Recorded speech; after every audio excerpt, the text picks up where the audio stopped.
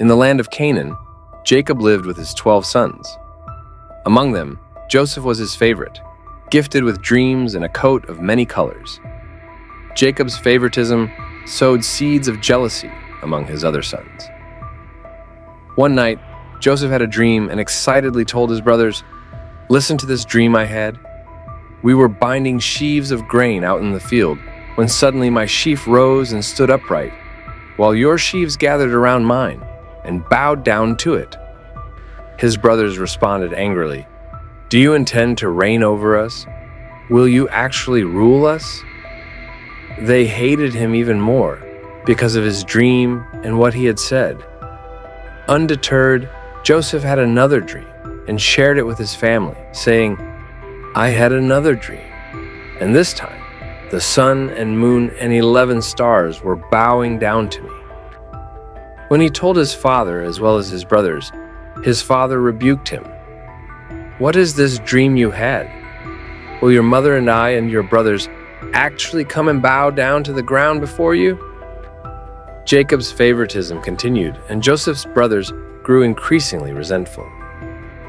One day, Jacob sent Joseph to check on his brothers, who conspired to kill him. "Here comes that dreamer," they said to each other. "Come now, let's kill him and throw him into one of these cisterns and say that a ferocious animal devoured him." Reuben, trying to save Joseph, said, "Let's not take his life. Don't shed any blood. Throw him into the cistern here in the wilderness, but don't lay a hand on him." He intended to rescue Joseph and return him to his father. When the Ishmaelite traders came by, Judah said to his brothers, "What will we gain if we kill our brother and cover up his blood? Let's sell him to the Ishmaelites and not lay our hands on him. After all, he is our brother, our own flesh and blood." So they sold Joseph to the Ishmaelites, and he was taken to Egypt. When Joseph's brothers returned to Jacob, they deceitfully presented his colorful coat, stained with animal blood, claiming that Joseph had been devoured by a wild beast. Jacob, heartbroken and filled with sorrow, mourned deeply for his beloved son Joseph, whom he thought was no more. The loss of Joseph, his favorite son, plunged Jacob into a lasting grief, as he cherished Joseph deeply. In Egypt, he was sold to Potiphar, the captain of Pharaoh's guard.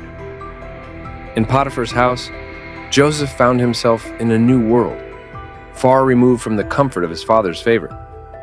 Yet, even in servitude, Joseph's integrity and God-given abilities shone brightly. Potiphar quickly recognized Joseph's exceptional qualities and appointed him as overseer of his household. Joseph proved to be a diligent and trustworthy steward, and Potiphar's house flourished under his care. However, Joseph's virtue would soon be tested. Potiphar's wife, captivated by Joseph's handsome appearance, tried to seduce him. "Come lie with me," she said. Joseph, faithful to his master and to God, resisted her advances, saying, "How then could I do such a wicked thing and sin against God?" Frustrated by Joseph's rejection, Potiphar's wife falsely accused him of attempting to assault her. Potiphar, believing his wife's deceitful story, had Joseph thrown into prison, a place reserved for Pharaoh's enemies and criminals. Yet, even in prison, Joseph's character and talents did not go unnoticed. The warden soon put him in charge of all the prisoners, recognizing his ability to bring order and efficiency to the chaotic environment. It was in this dark and desolate place that Joseph's gift of interpreting dreams would emerge. Two of Pharaoh's officials, the chief cupbearer and the chief baker, were imprisoned, each having a troubling dream. Joseph, filled with compassion, asked them, "Do not interpretations belong to God? Tell me your dreams." The chief cupbearer recounted his dream of pressing wine into Pharaoh's cup. "In my dream there was a vine before me, and on the vine there were 3 branches. As soon as it budded, its blossoms shot forth, and the clusters ripened into grapes. Pharaoh's cup was in my hand, and I took the grapes and pressed them into Pharaoh's cup, and placed the cup in Pharaoh's hand." While the chief baker described his dream of birds eating bread from a basket on his head. There were 3 cake baskets on my head, and in the uppermost basket there were all sorts of baked food for Pharaoh, but the birds were eating it out of the basket on my head. Joseph interpreted the dreams, foretelling that the chief cupbearer would be restored to his position in 3 days, while the chief baker would be executed. True to Joseph's interpretation, the events unfolded exactly as he had foretold. Yet, the chief cupbearer, once restored to his position, forgot about Joseph and did not advocate for his release. Joseph remained in prison for 2 full years, forgotten and alone. However, his faith in God remained steadfast, and his gift of interpreting dreams remained strong. Finally, his moment would come. Pharaoh himself had a troubling dream, one that none of his wise men could interpret. The chief cupbearer, suddenly remembering Joseph's ability, told Pharaoh about the young Hebrew in prison, who had accurately interpreted his and the chief baker's dreams. Summoned before Pharaoh, Joseph stood as a beacon of hope and wisdom. Pharaoh recounted his dreams of 7 fat cows being devoured by 7 gaunt cows, and 7 healthy ears of grain being consumed by 7 thin, scorched ears. Joseph, guided by God's wisdom, interpreted the dreams as foretelling 7 years of abundance, followed by 7 years of famine.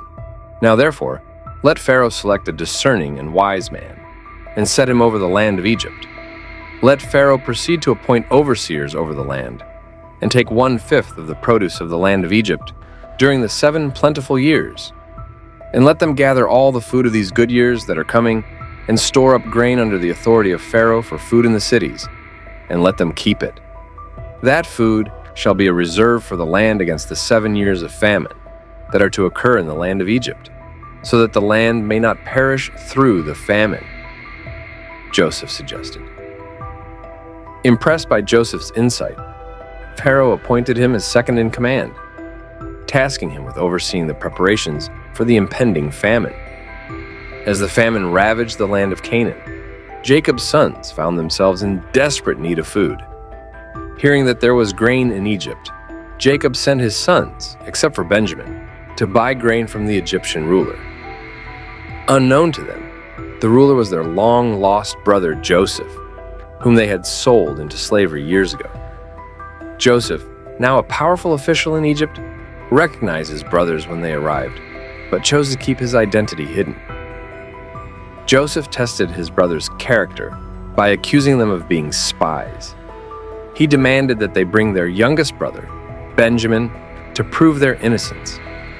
Simeon was taken prisoner until they returned with Benjamin. When they returned with Benjamin, Joseph arranged a feast for them, but secretly returned the silver they had paid for the grain in their sacks. Then he instructed his steward to place his silver cup in Benjamin's sack. After they left, Joseph sent his steward to search their bags. When the cup was found in Benjamin's sack, they were brought back to Joseph.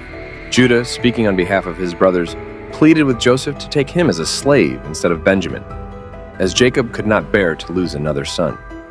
Touched by his brothers' changed hearts, Joseph revealed himself to them, saying, "I am Joseph, your brother, whom you sold into Egypt." Overwhelmed with emotion and guilt, Joseph's brothers were speechless.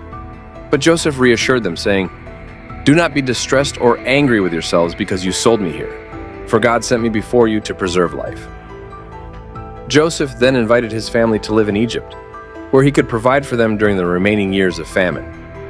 The brothers returned to Canaan with the news, and Jacob, after some convincing, agreed to move to Egypt with his family. A joyful moment, as Jacob was finally reunited with his beloved son. As Joseph's family settled in Egypt, Joseph continued to prosper, fulfilling God's promise to him and his family. Joseph's legacy of forgiveness and reconciliation with his brothers was a powerful testament to the transformative power of God's love. He reassured his brothers, saying, "You intended to harm me, but God intended it for good, to accomplish what is now being done, the saving of many lives."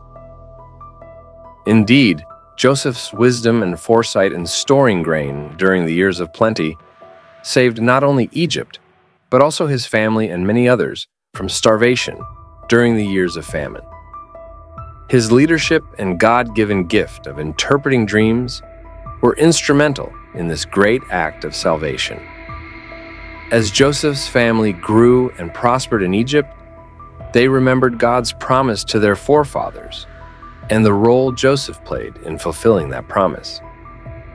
They lived to see the fulfillment of God's promise to Abraham, Isaac, and Jacob, as their descendants multiplied and became a great nation. Joseph's story serves as a reminder that even in the face of adversity and betrayal, God is always at work, turning evil into good and fulfilling his promises to those who trust in him. Joseph's life was a testament to the power of faith, forgiveness, and the unwavering providence of God. Thanks for watching. Please subscribe, like, and share.